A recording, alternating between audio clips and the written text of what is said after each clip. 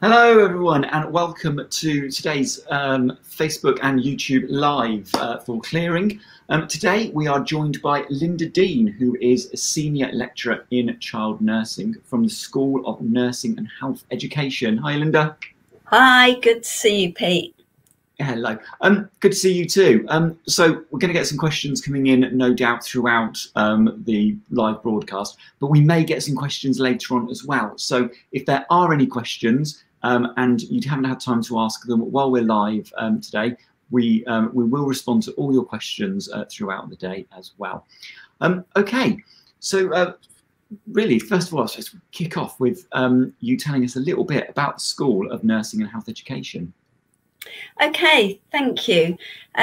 Well, we're a very, very popular school of nursing and we have 3 campuses, and maybe that's not so well known. We have one at Luton, we have one at Bedford, and we have one in Aylesbury. So whichever campus you go to, you will have exactly the same course, but possibly with a slightly different experience, depending if you want to study in Luton. Obviously, Luton is very, very busy. There's lots going on. If you want to study in Bedford, it's very green, open campus. And Aylesbury is a smaller campus, but it's unique in that the campus is within the grounds of Stoke Mandeville Hospital. So whichever you go to, you will get exactly the same course, the same lecturers. You don't generally have to travel between campuses. And each campus has its own hospitals, which you would use for placements, and also you would do community placements. So all very good district general hospitals. We use Stoke Mandeville, we use Luton Dunstable, we use Bedford Hospital, Amersham Hospital, High Wycombe Hospital, Milton Keynes Hospital. So all very busy hospitals that give you a very good insight into the type of nursing that you're studying.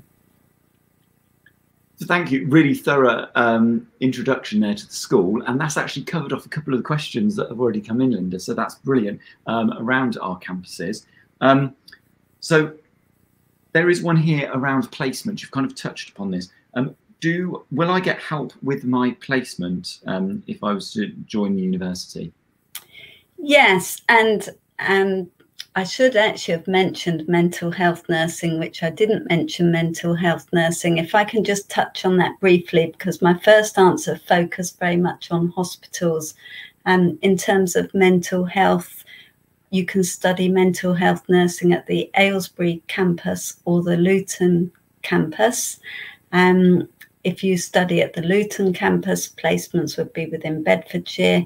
If you study at the Aylesbury campus, then your placements could be in Buckinghamshire or Oxfordshire.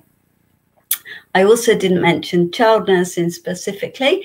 If you study child nursing, that would be at the Bedford campus. We don't do child nursing in Aylesbury or Luton. So just let me clear those up. And then you asked about placement support. So I would say that you get excellent placement support with us. All of us as lecturers have link lecturer areas that we visit on a regular basis. Obviously, if you had a concern about placement, then you can almost always contact your lecturer or one of the senior staff within your placement. But we do visit you on a regular basis. You don't have to worry as students. Some of you might be thinking, oh, how on earth do I go about arranging placements? You don't have to worry about doing that. We do that for you. We have excellent placements officers, and their job is to make sure that throughout your course, you get a really good range of placements.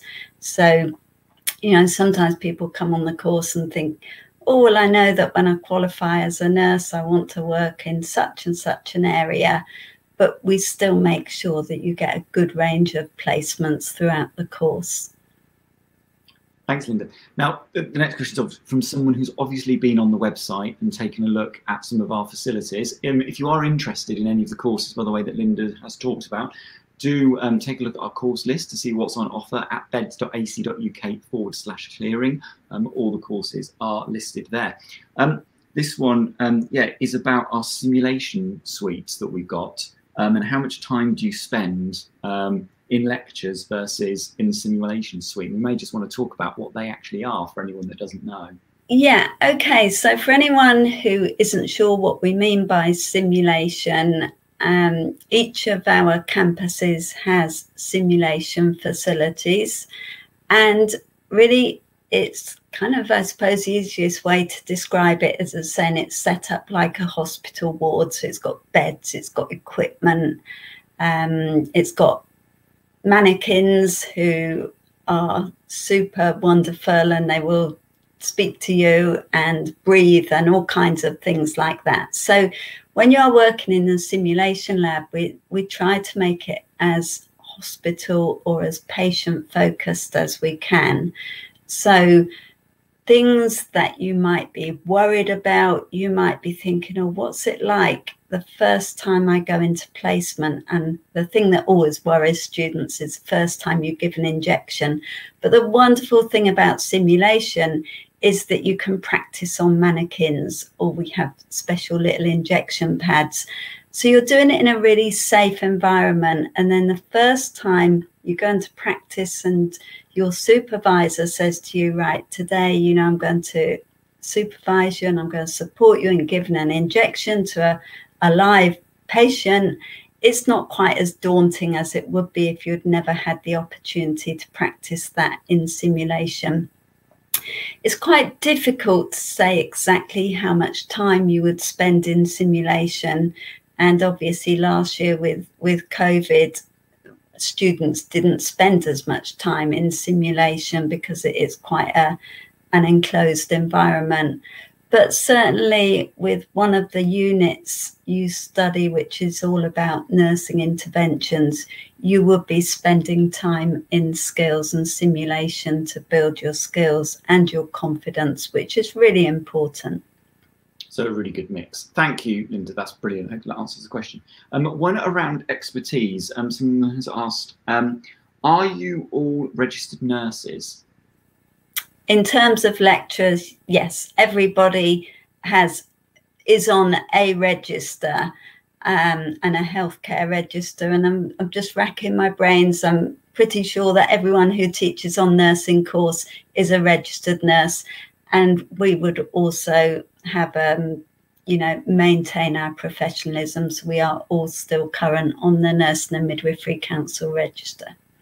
So lots of expertise in the department. With lots of expertise. A lot of us still work within the practice settings. So we're making sure that we keep updated. I personally still do shifts in practice to make sure that my skills and my knowledge is up to date. And an awful lot of the lecturers have been involved in COVID immunisation programmes and so on. So we still like to do real nursing and keep up to date. Now, obviously, lots of people watching this today will be watching from outside of the UK. If a student wants to apply from outside of the UK, can they for any of these courses? For adult nursing, we will accept international applications. So yes, I mean, obviously it's a lot more complicated if you are applying from abroad.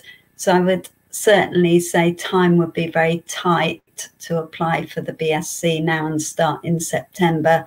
But we would love to have applications from abroad once UCAS opens again in September. Fantastic, brilliant. So if there are any more questions that come in after the live broadcast, do keep them coming, and we will answer them throughout the day. And if you want a tour of those simulation labs that Linda has mentioned, they are on our website as well. So Linda, really, what advice would you give somebody who is thinking of applying for a course within the School of Nursing and Health Education? I definitely would say do your research, and I appreciate over the last year it has been really, really difficult. I've interviewed so many people who've said I really tried to get experience, I tried to do voluntary work, and we appreciate that's been very difficult over the last year. But do your research. You know, if you've got relatives or friends who are nurses, speak to them, ask them what they do in a typical day. Really be clear in your mind which field of nursing is best for you. You know, if you think you might like to do child nursing, research child nursing. If you think mental health is a great course for you, then really do your research and make sure that you know the difference between each field of nursing, because when you come for an interview with us, we will talk to you about what your understanding is of what you're applying for. So yeah, I would say the best advice I can give is do your research. And you know, I know some people worry and think, oh, they're going to expect me to have years of experience. I've interviewed some fantastic people who are age 17, 18, 19, who haven't got that hands-on experience, but perhaps you've cared for a relative who is disabled or elderly. Perhaps you want to do mental health nursing and you have a friend who's had mental health issues. So all of these kind of things will be giving you informal experience that you might think isn't relevant, but it absolutely is relevant. So the other thing I would say is think about your transferable skills. So if, let's say, I interviewed someone the other day who had a job on a customer service desk, and that person was really used to dealing with customers with problems and perhaps customers who are a little bit annoyed about something. So any experience you have will be relevant to study in healthcare. So please do apply. That's really good advice, Linda. And I think so many people will not have known about the different levels of experience that are required. So it's definitely, if you're thinking about it, worth giving us a call. Numbers at the top of the screen, and lines are open all day. Linda Dean, thank you very much for taking time out to speak to us today. A pleasure. Thanks, Pete. Take care. Bye-bye.